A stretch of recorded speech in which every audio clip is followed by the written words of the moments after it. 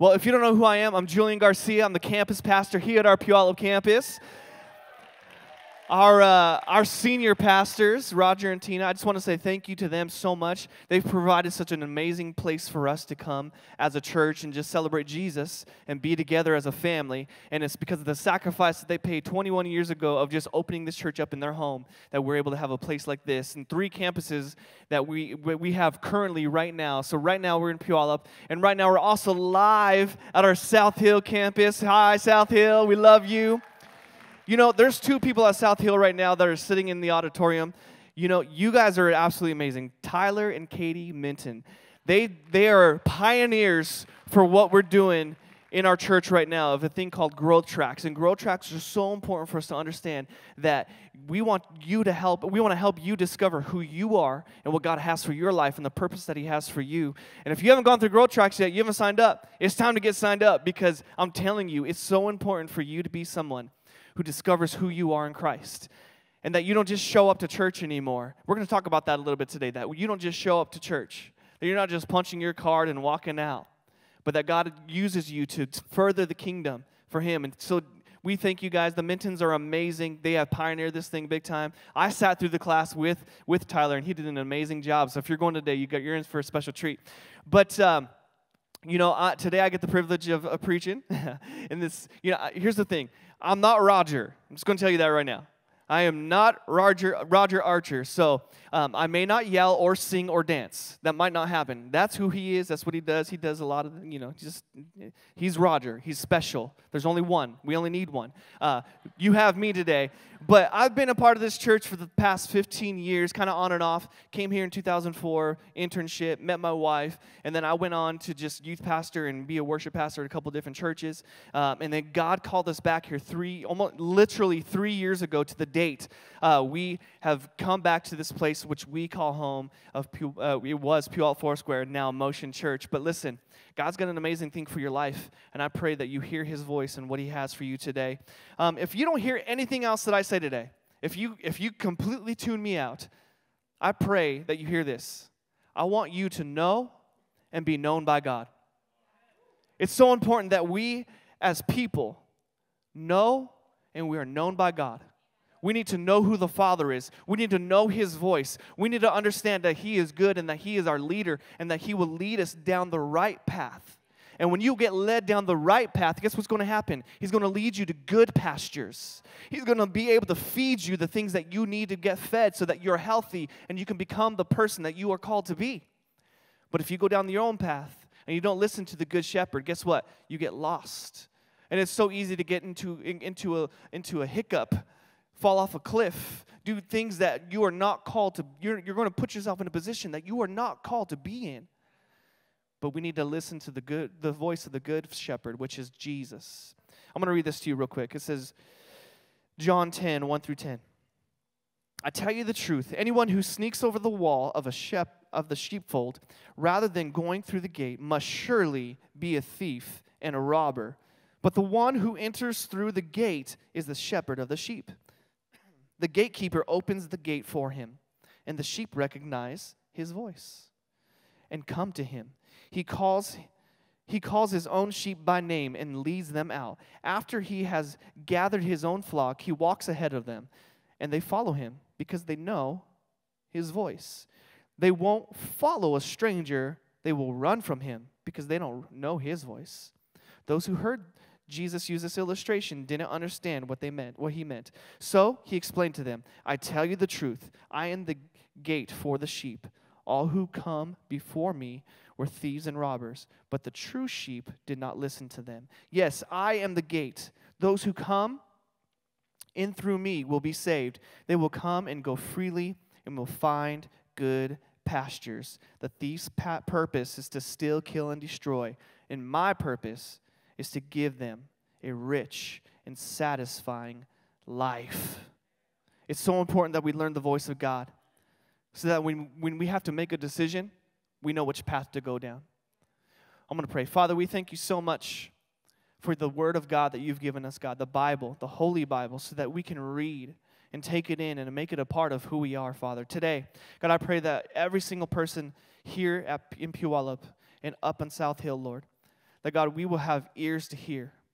But, God, it won't just go on deaf ears. We won't just forget what you said, but, Lord, instead, we will make it a part of who we are. And, God, we will learn how to hear your voice and how to live in your will, Jesus. God, we want to be known by you, and we want to know you more. In Jesus' name, amen. Does anybody have a smart cell phone? Yeah? Anybody? 2 people? Great. There's this thing called Siri. Siri is literally one of the best gifts that Apple has ever given me. Now, they didn't give it to me. I had to pay a lot of money for it. But I paid some good money for Siri because Siri is the personal assistant that I've always needed in my life. I'm going to be honest with you. I tend to forget things a little bit. I have bad short-term memory, right? And so I'm trying to figure out what to do, or someone says, hey, let's do this, let's do that. I need to write it down. If I don't write it down, if I go to the grocery store and I don't write it down, guess what? I'm not coming back with what we needed to grab because I already forgot, and I'm just going to make it up as I'm there. So what I do is I pull out Siri all the time, and I ask her for things, and I'm talking, and I'm communicating with Siri almost every single day. When I'm in my car because I want to be safe, when I want to be a good driver, I hook up to Bluetooth, and I say, hey, Siri, call so-and-so. Hey, Siri. And she's always doing what I need her to do. In fact, she listens to everything that I say. In fact, let's just try this real quick. Hey, Siri, call Brittany Garcia. Just to confirm, you'd like to call Brittany Baby Mama Garcia? Y'all judging me? Baby mama. She's my baby mama. What can I say? But listen, she hears everything you say, and every single time I talk to her, she talks back, and she knows exactly what I do. And there's a beautiful thing with technology these days, with her especially. I say her like she's a person, but there's a thing that she does, and it's so cool. She actually learns the way you say words in your dictation. Because some of us, we say words a little different. I'm from New Mexico. I'm going to be honest with you. Some of you guys go, man, that guy has an accent. I don't really feel it. Most people don't feel it, but some people feel like I have an accent. And I say words a little different. Like Alan, there's a name Ellen. A lot of times I say Ellen, not Alan. I can't even say it. Ellen, Alan. There's a little bit of difference, but she learns my dictation of what I'm actually saying. And eventually, when I say call Brittany Garcia, she won't say, just to confirm, she's going to call her right away. And there's 4 contacts in my phone book right now that say Brittany. If I were to just say call Brittany, eventually she'll learn that I mean my wife, not the other Brittany's. Because I say it so much, and I always choose the same one. And the way I say it, there's dictation. She's learning everything I say. My daughter goes to school, right? She's in elementary school, going to be in 2nd grade this year. Every morning when we wake up to go to school and we get dressed, it's the weirdest, creepiest thing in the world. Creepiest. We get in the car, and my phone sends me an update. It'll take you 7 minutes to get to Motion Church. I'm like, what? Why does it send me? Like, it knows where I'm going. It knows what I'm doing. It's taking note on everything that I'm doing and everything that I'm saying. In fact, there's times that I have conversations. Me and my wife, we love Disneyland. We're obsessed. We love Disneyland. We go all the time. If we're talking about Disneyland, she's probably listening right now. And later on, when I look at my Instagram, guess what's going to happen? I'm going to see ads for Disneyland. Because she's listening to everything. It's the creepiest thing, but it's okay. I'll take it. Or I'll be talking about frozen yogurt, my other favorite thing in the world. Love frozen yogurt with lots of candy. If I'm talking about frozen yogurt, later on I'll scroll through Instagram, and guess what again? It'll give me an ad for frozen yogurt. It's the creepiest thing. But I love what this says. The sheep know the voice of the Father. We are the sheep. We are the church. We need to know the voice of our Father, because He wants to lead you right down the right path and where you need to go. And I'm going to tell you this, the more you talk with Him, the more that your foundation will be found in Him. The more you have conversation with Him, the more foundation will be built inside of you that is of Him. And it's so important that we have a strong foundation and we're able to stand in such a place where we're not building something and it's getting destroyed. I'm personally in the middle of a couple projects at my house. And I'm not exactly what you call a builder. My grandpa, he was a builder. He was incredible with his hands. This guy, well, I'm creative with a computer, but not building things. I'm not very good. It's just not a natural gift. But I'm in the middle of these projects, and I really, really need to build the deck in my backyard, like desperately, because I want to have a space where it's not in the grass. I can put a chair out there and just enjoy the liquid sunshine, and I can do everything that I can to just enjoy my backyard. And I really want to do that. And it would be so easy for me to go to Home Depot. I know where all the supplies are at Home Depot. We redid our house when we first bought it a couple years ago, and I know every single aisle of Home Depot. And if I were to go there, I could buy everything I need. I know I need wood, right? I know I need nails. I'll figure it out. It would be so easy for me to get on YouTube and just see what they say and do what they do. But here's the problem. Because I don't have the right knowledge and I've never been taught the right thing, I would probably build it a little wrong. And the problem is that 3 years from now, I would be afraid that I would walk out on my deck and I would fall through because I didn't build it the right way, because I never learned what it means to build the right way. I've never been a builder. That's not my gifting. It's not who I am. But God's calling us to have a relationship with Him in such a way where we build this relationship with Him and He becomes our foundation. Now, I want to challenge you. I want to challenge you with something. How much better would it be for you if you involved God in the blueprints of your life? If you involved Him with the blueprints of your life, because if you don't and you just get on YouTube and try to make it up, eventually what you build might fall apart because it wasn't done right. But when you involve God with the blueprints, it's going to be done right the first time. You're going to be able to build something that is strong, that is sturdy, that you're going to be able to stand up on no matter what. And I would way rather involve Him in my blueprints so I do it right the first time than asking Him to come in and help me with my remodel. Because I'd rather have something that is everlasting and lasts forever than having to take something out and stripping myself of everything and everything that I have and having to do a redo in my life. When you involve Him in the blueprints, guess what's going to happen? You're going to save yourself from heartache. You're going to save yourself from redos. You're going to save yourself from a remodel of your life that you don't need to necessarily have, because if you just start it from the very beginning and do it right the first time, He's going to help you.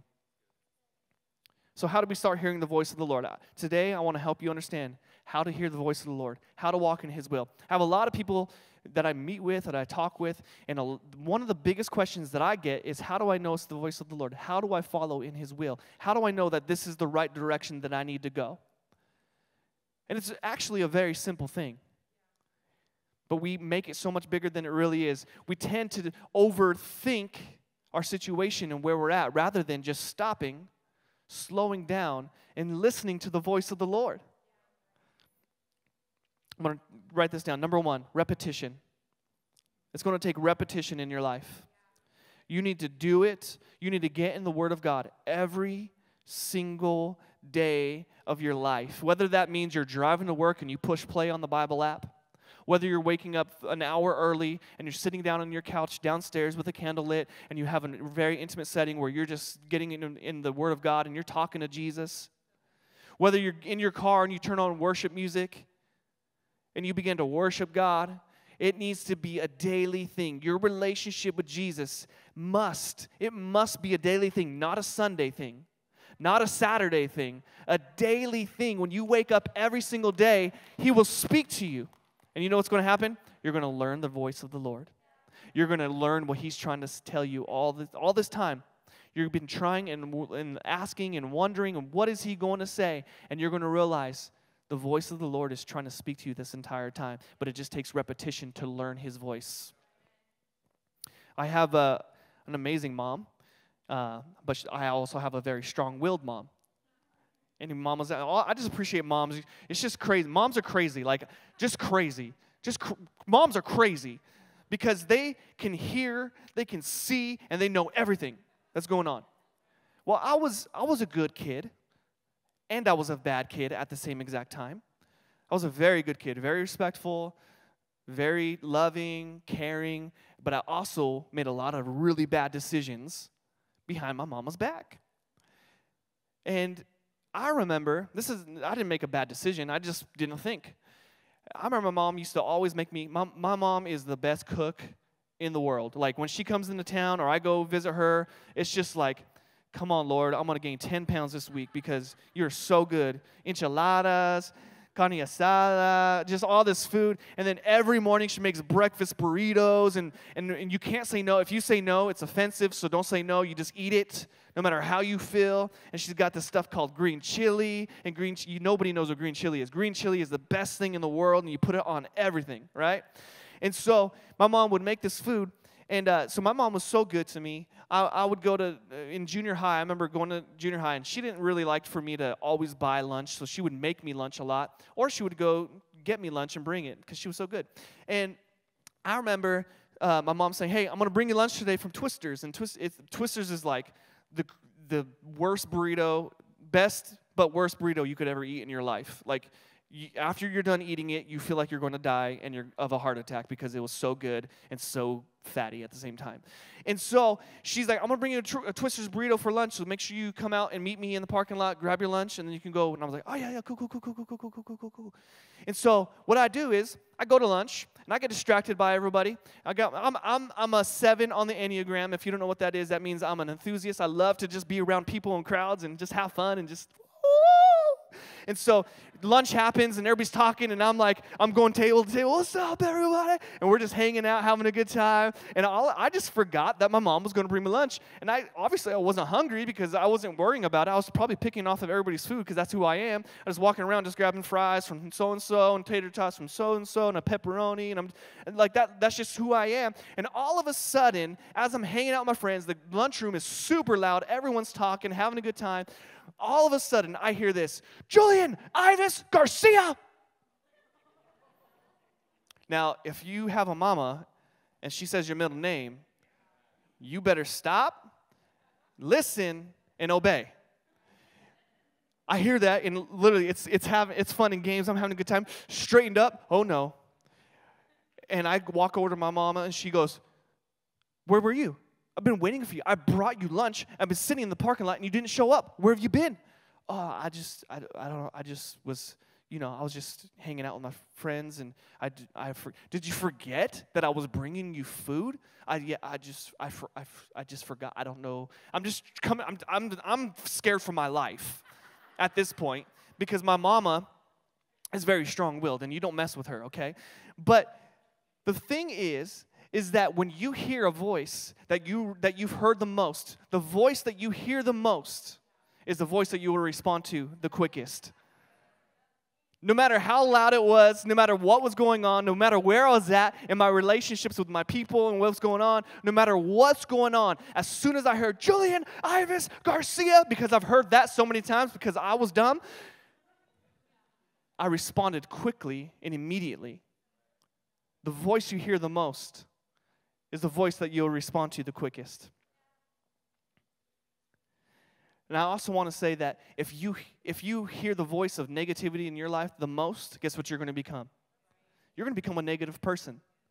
If you're always speaking death over your life and death over your friends and death over your parents and death over your kids, guess what's going to happen? You're speaking death, and they're going to believe that over themselves. The voice you hear the most is the voice that you respond to the quickest. The voice you hear the most, I'm going to say it again, is the voice you respond to the quickest. We need to change that around. If you're somebody who's always speaking death, if you're someone who's always hearing negativity in your life, you need to unplug from those things and plug into the things of God. You need to plug into the Word of God and allow Him to speak truth into your life.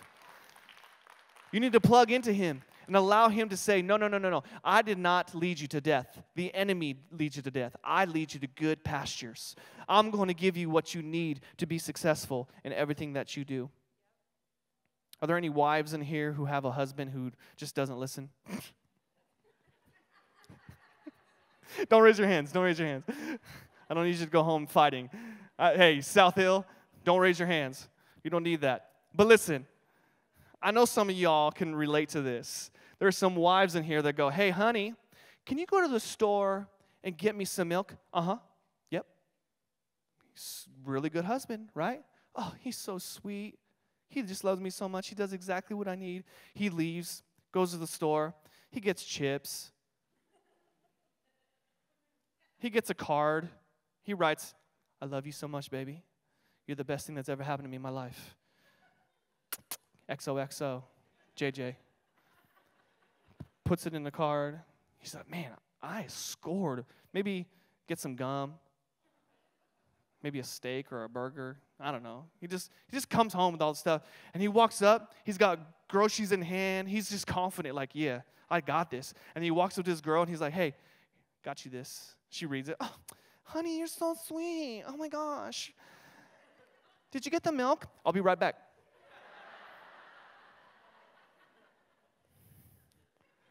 For some of us seasoned people out there who have been around the church for a long time, we get so used to hearing the voice of the Lord. We've gotten so used to getting in the Word. We get so used to hearing worship that we forget and we learn to tune out the voice of the Lord and what He has for you.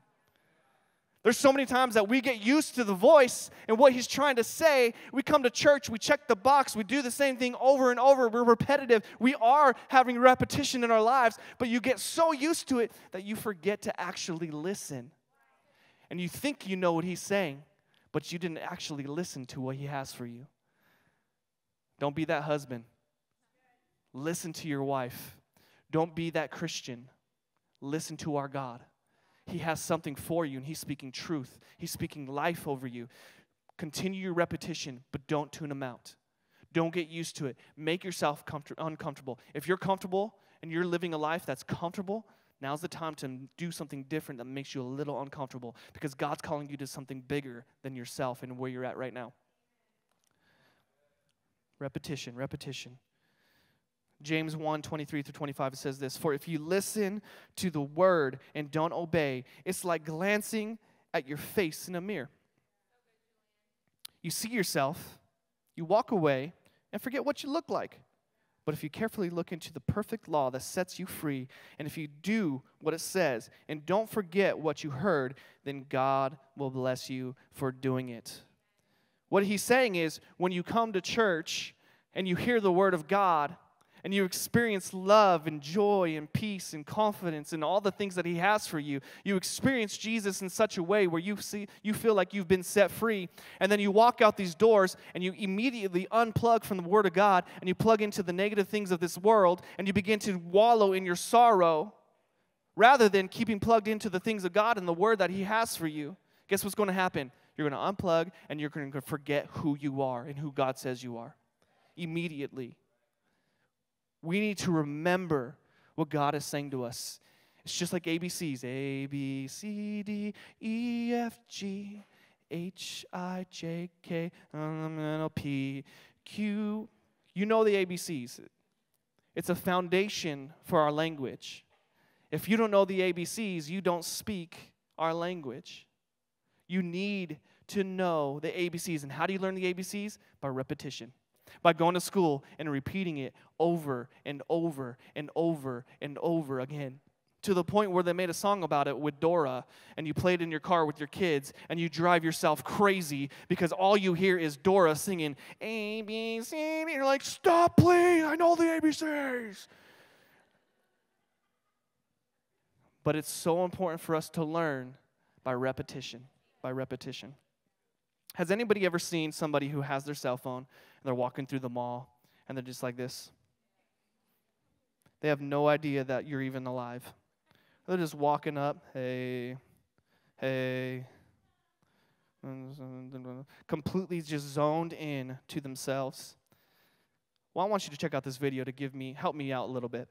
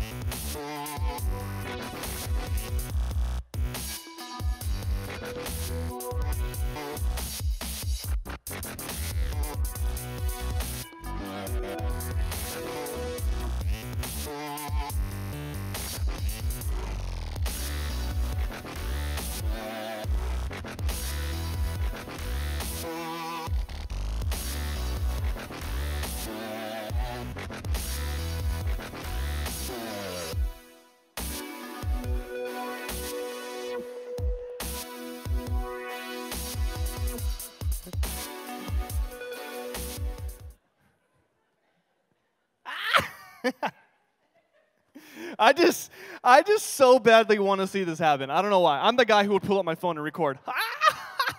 Because We live in a selfie generation where we're continually just focusing on ourselves. Just the other day, I was at the store, and me and my brother-in-law were laughing our heads off because these girls took probably about 100 selfies in the exact same spot, in the exact same position. All they did was like, let me take a selfie. They're just constantly just taking this picture and just focus. And I'm literally like probably from here to the front row, and they have no idea that I'm literally laughing out loud because it's so funny, and they don't even notice me. Not even a bit. Or they just didn't care. That's something that will happen to us when we stay consumed with ourselves. Number 2, write this down. Become less self-aware and more God-aware. Now, some of you go, well, I need to be self-aware. I need to know who I am. Yes, you do need to know who you are and what you need to work on, but you need to stop focusing only on yourself and what you think was best for you, and you need to be more aware of what God has for your life. We need to get out of this selfie generation. We need to put God first. But I will put Him first. I'll put God first 100% after I send this text message. I'll totally put, I'm going to go to church if this relationship doesn't work out. Oh, no, for sure. I'm going to give my whole life to God no matter what because I love Him if it works out to my advantage. Me. There's a song, let's talk about you, let's talk about I, let's talk about number one, oh my. Let's talk about me. God's saying, hey, come on, let's talk about me. I have something way better for you.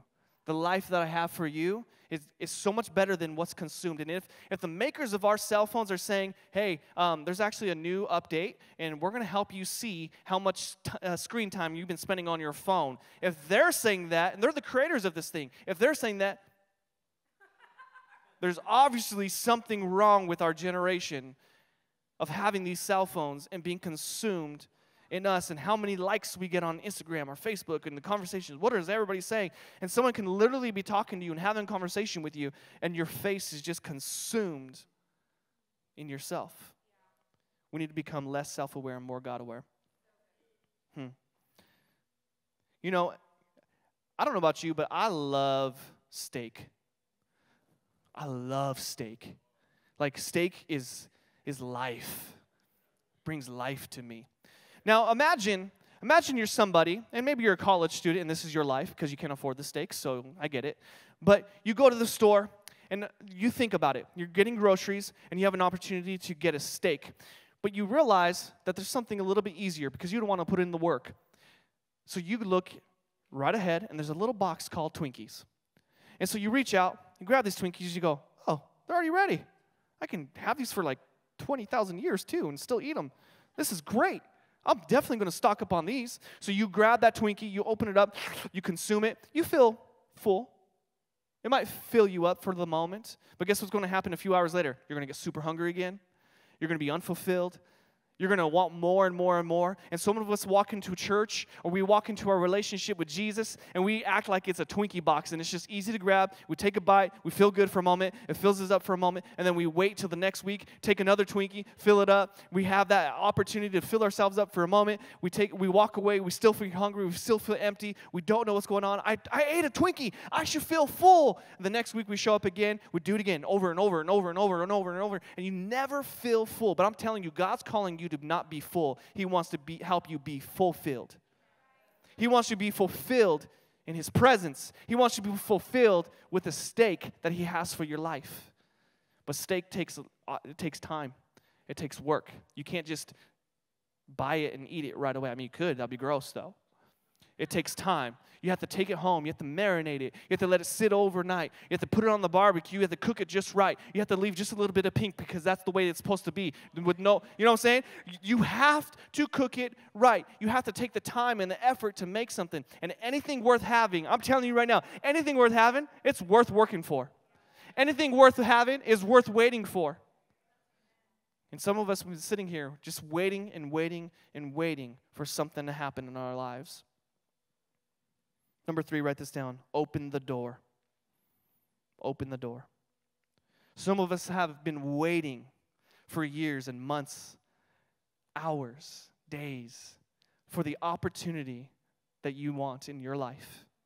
You're saying, God, please just open the door for me. Open the door, open the door, open the door, God, open the door. And you're crying out, asking God over and over and over and over and over and over and over to open the door.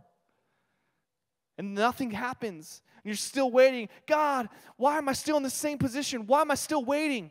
Open the door. You keep doing it over and over and over. And nothing happens. Revelation 3:20 says this, look, I stand at the door and knock. If you hear my voice, then open the door. I will come in, and we will share a meal together as friends.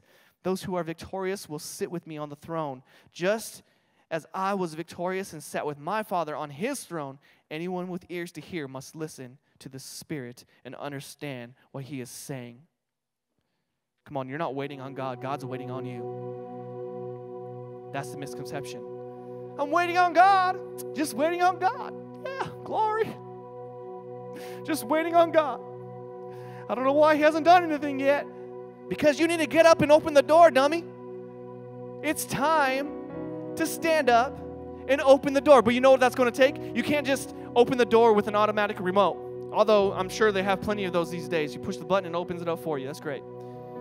God's calling you to stand up, physically move, grab the door handle, and open the door for him. Because he's been knocking on your heart for a very long time, waiting for you to stand up and do something.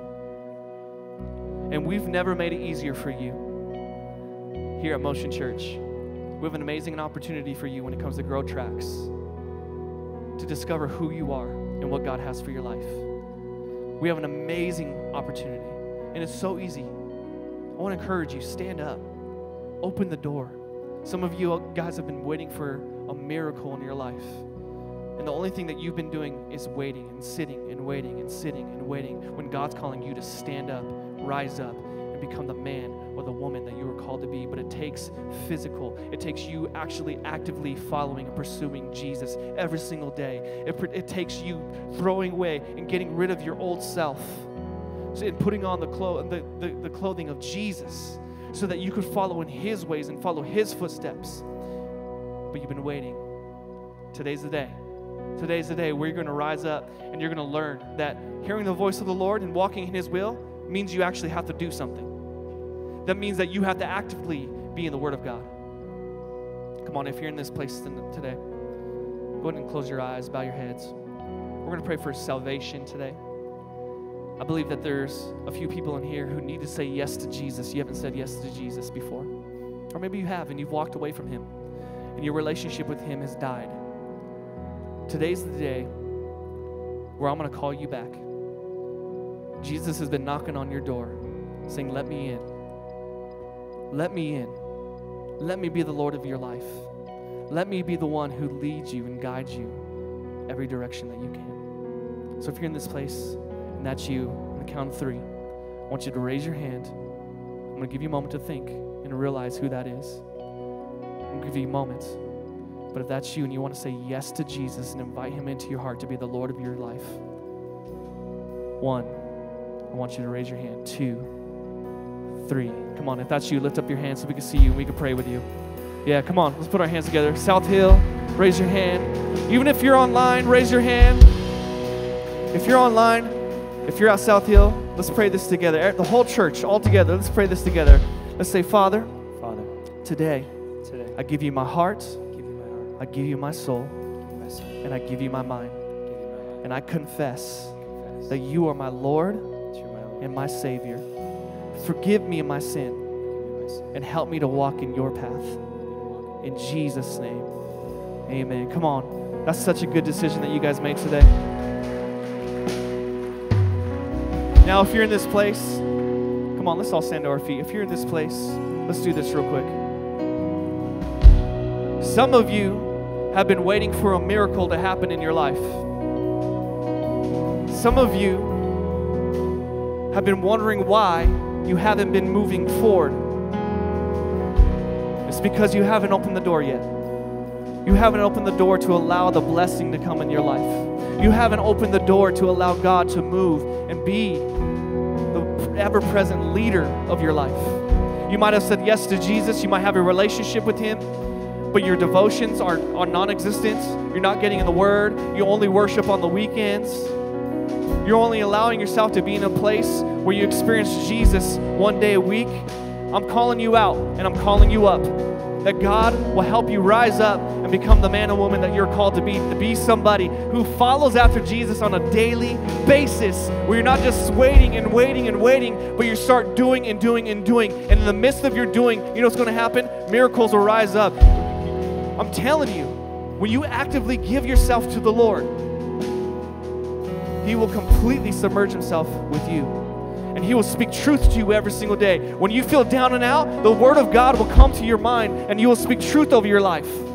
When someone's speaking negative words over you, the truth will come out of your mouth because you know the Word of the Lord. But you can never know the Word unless you do something about it. You'll never know how to pray unless you start praying. You'll never know how to worship through the storm unless you learn how to worship right now every single day of your life. So if that's you, just put your hands right out in front of you and I'm going to pray for you. Put your hands out right just to receive from the Lord. Lord, we thank you so much for who you are and what you're doing in our lives, God. Help us to be a people and a generation of people who will follow after you passionately, God. That, God, we won't be people who are lazy and are waiting, but, God, we will stand up and do something with what we have.